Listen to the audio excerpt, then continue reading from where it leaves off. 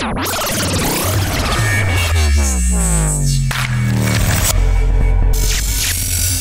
Amanda McKay. Thank you for joining me for another episode of Growing Exposed, the show that takes you inside the world of cannabis growing. Today, we will go beyond electric fences to explore a world of high-tech innovation in the Pacific Northwest. We'll reveal a system and setup that makes growing on a commercial scale manageable, even for a small crew. And we'll meet Marshall, auto body guy turned cannabis cultivator. He will expose today's tour with our expert of the hydroponics world, Justin.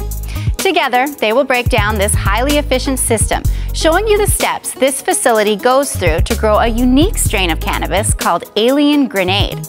But before they do that, here's a quick rundown on what else you can expect to see on this episode of Growing Exposed. First, we hear a personal story from Marshall and how he got his introduction to this plant. My son had some issues when he was young. David goes in depth on automation in the garden with his teachings of the garden sage. There are many benefits to automating our indoor gardens, and ultimately, it's essential.